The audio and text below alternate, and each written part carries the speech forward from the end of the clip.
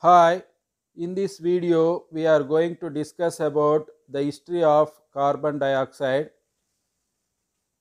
In about 1640, the Flemish chemist Jan Baptist van Helmont observed that when he burned charcoal in a closed vessel, the mass of the resulting ash was much less than that of the original charcoal.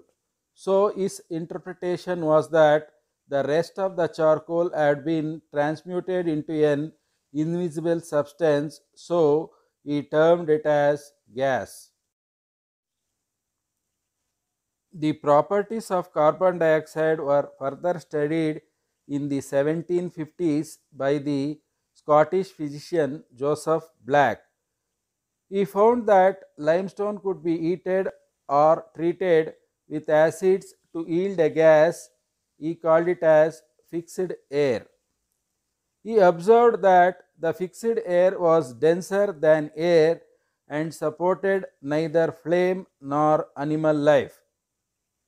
Black also found that when fixed air or carbon dioxide is bubbled through limewater, it would precipitate calcium carbonate. So, he used this phenomenon to illustrate that carbon dioxide is produced by animal respiration and microbial fermentation. And finally, carbon dioxide was first liquefied in 1823 by Humphrey Davy and Michael Faraday. Hope you understood the video. Keep supporting us. Thank you for watching.